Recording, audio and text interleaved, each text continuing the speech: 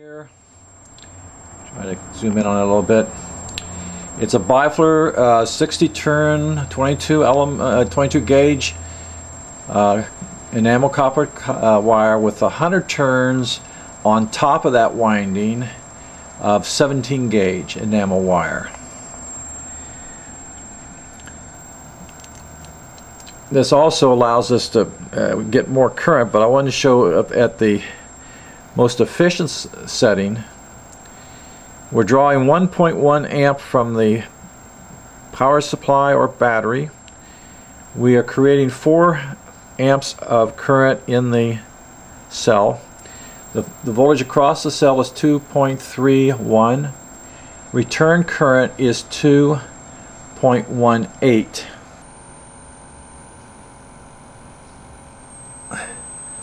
Bring it back into, we start getting into the sweet point.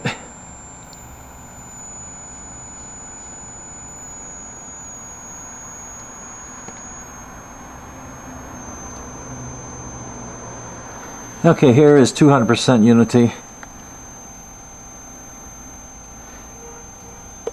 Again, we're at resonance now. A little bit higher current. How I got the current to come up was I adjust the amplitude of the signal in, and we're at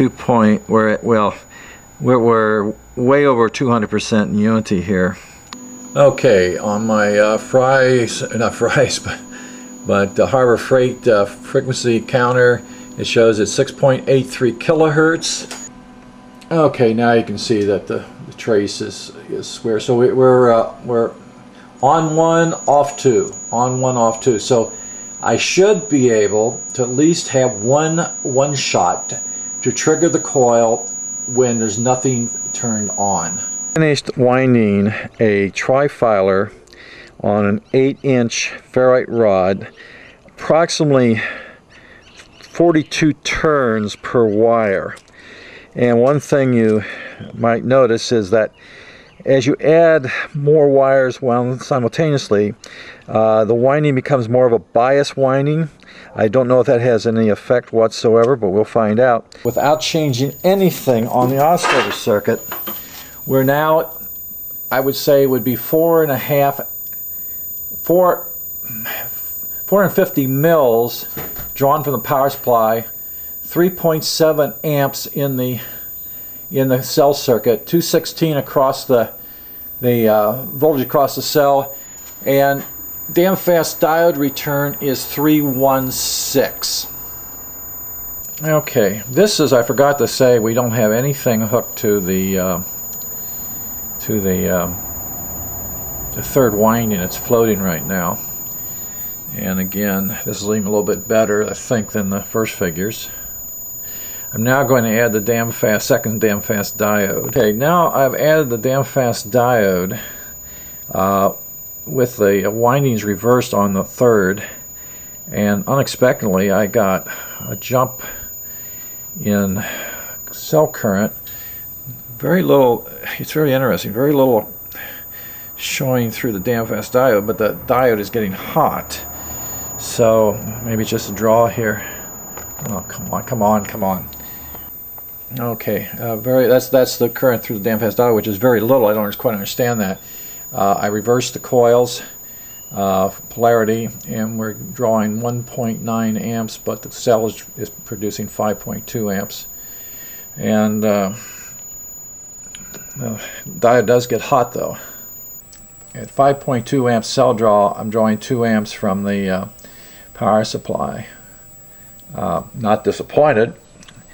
And I'm just trying to figure this all out. This is a 42 turn trifilar thing. Now I'm going to go ahead and disconnect the diode.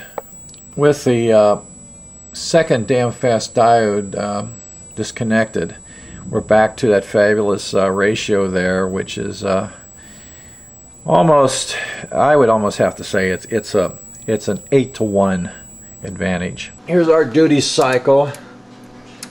Okay, and what is happening here?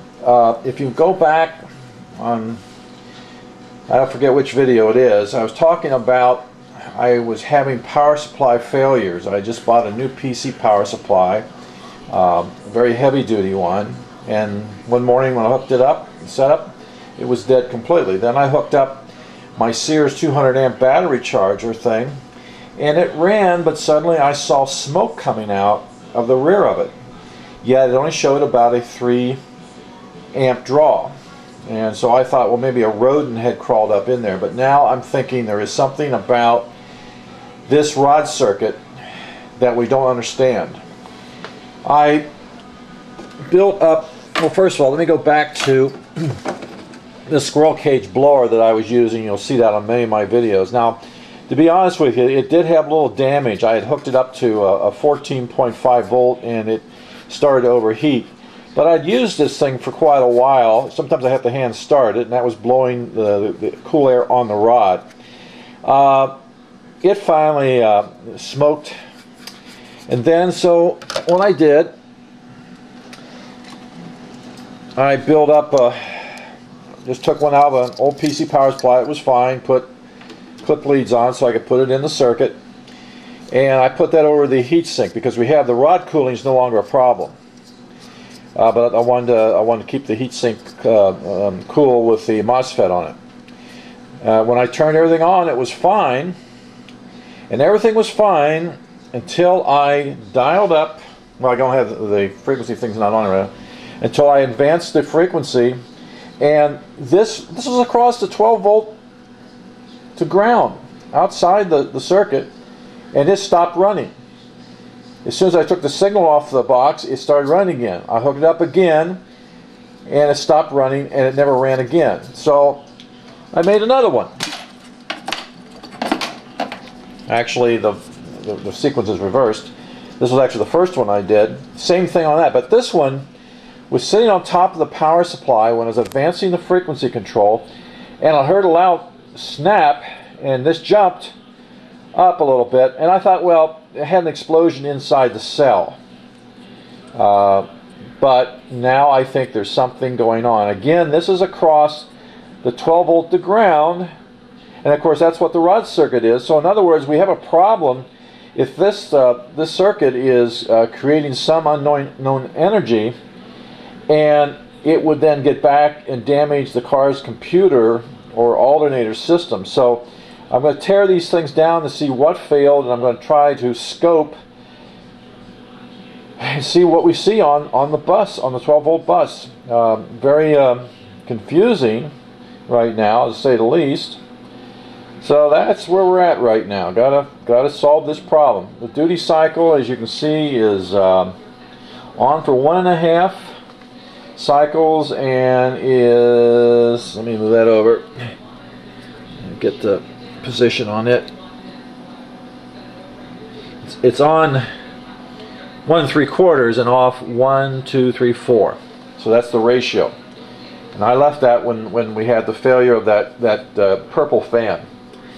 So we'll continue on when I try to find out what failed in these muffin fans. Okay, I wanted to show you what happened. We had several arc overs. On this one, the camera battery went dead. I put it down.